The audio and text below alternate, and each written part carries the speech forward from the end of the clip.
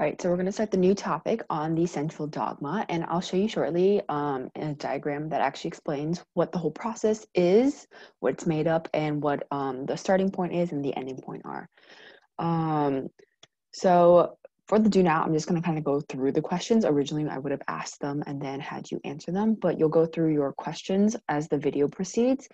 You can always pause the video and then answer the questions, or you can watch the video the whole way through and try to answer all the questions and then go back to the video and kind of skim through sections or pause and play to get to the answers that you need.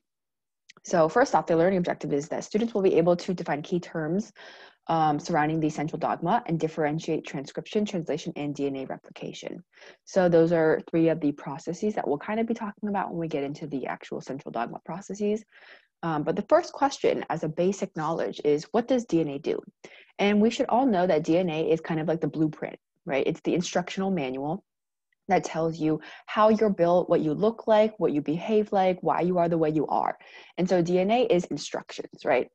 And DNA is important. Why is DNA important? It's because without DNA, you don't have the instructions to have your body structure built out of, right? So you wouldn't exist if your DNA wasn't there to tell you how to be built, right? If you're building like a Lego toy, there's instructions on what goes where. If you're building any sort of structure, if you're building a building, right, there's a blueprint that tells you where things go. DNA is that information that you start out with. And that's why it's so important, because without the information, you don't even know where to start. And without the DNA, you wouldn't be able to build your physical body. Now, where is DNA located? This should be an easy question. Everybody knows that DNA in eukaryotic organisms like us and like trees and like tigers and lions and butterflies, they're always located in the nucleus of the cell. So it's that extra membrane holding the DNA in the center of a cell. And it kind of makes it easy for the DNA to be located and for it to be safe. So basically, the whole purpose of the central dogma is to talk about protein synthesis. And we know what proteins are, right? Because we talked about biomolecules. Proteins are structural molecules. They can be enzymes. They can sometimes be hormones, right? And you need to do the central dogma process in order to get proteins, right? Synthesis means to make. So protein synthesis means making proteins. And again, that's the whole purpose of the central dogma. You're going to start with DNA, and you have to somehow make your end product of protein. So here is a breakdown of what the central dogma is like. And so you're going to start out with DNA in the nucleus, and then you're going to do a process called transcription to make mRNA. And mRNA is a super special molecule because it can travel really, really far, because the M in mRNA stands for messenger.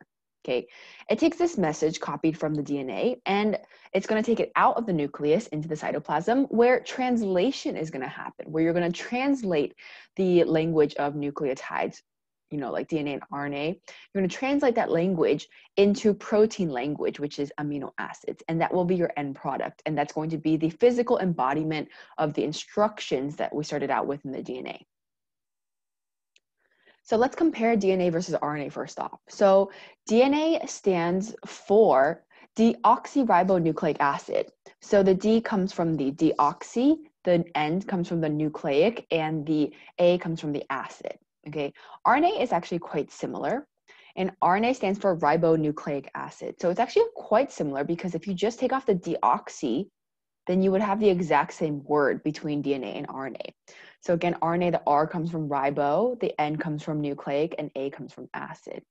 So molecularly, they're kind of different, right? So if you look at DNA, the number of strands is 2. So there are 2 strands coiling around each other in a swirling pattern. And then RNA is single-stranded. So it's only got 1 strand that's coiling, and it's not coiling around anything else. Okay. The bases, or the nitrogenous bases for DNA, are ATGC. So adenine, thymine, guanine, and cytosine. Okay. Generally, you'll just be looking at the letters. So you have ATGC. And the thing is, RNA is slightly different. RNA actually doesn't have a T. Instead of the T, it has U. So it has adenine A, it has uracil U, guanine G, and then cytosine C. So 3 of the bases are shared between DNA and RNA, but the T is only in DNA. So if you see a T for thymine, you know automatically that the molecule is DNA. And if you see a U, that means it's RNA for uracil. We just talked about this in the do now section, where DNA is found only in the nucleus, right? If it's anywhere else, it gets damaged, it gets lost, it can't be found to do its function and give out the instructions. So it's always located in the nucleus. Now, RNA is found in the nucleus when it's being made off the DNA. It's also found in the cytoplasm or the whole rest of the cell once it's taking its message out. There are other kinds of RNAs that help in protein synthesis by bringing in amino acids like tRNA. And there's also rRNA that are part of the ribosome that are actually building the protein at the very end. So there's multiple kinds of RNA, and you'll find them all over the cell, including inside the nucleus and outside. So quick checks, where is DNA located? We know it's the nucleus. Where are proteins made? Proteins are not made in the nucleus because that would be too busy in the central hub of the cell, right? So that would be in the cytoplasm on the ribosomes. Why can't DNA directly go to the ribosomes and give instructions? Well, if DNA leaves the nucleus, then it's dangerous that it could get easily damaged, it could get broken, it could get lost, right? So we don't want actually to have DNA leave the nucleus, and so therefore we send a message. Okay, so what has to happen in order for the information in DNA to be taken to the ribosomes in the cytoplasm? Well, you're going to create the mRNA from the DNA, and then that messenger RNA, mRNA, is going to leave the nucleus and then go to the ribosomes in the cytoplasm.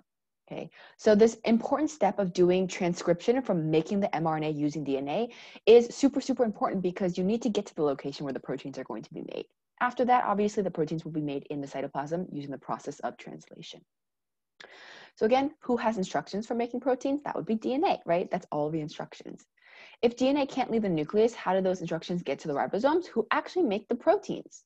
Well, DNA has to tell the messenger, so the messenger can go ahead and leave the nucleus and then go to the cytoplasm where the ribosomes are located to make the proteins.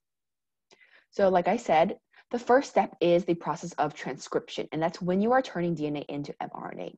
And the M stands for messenger RNA. I keep saying this over and over again, but it's super important that you know that mRNA is the one that's doing the traveling, right? It's like the message.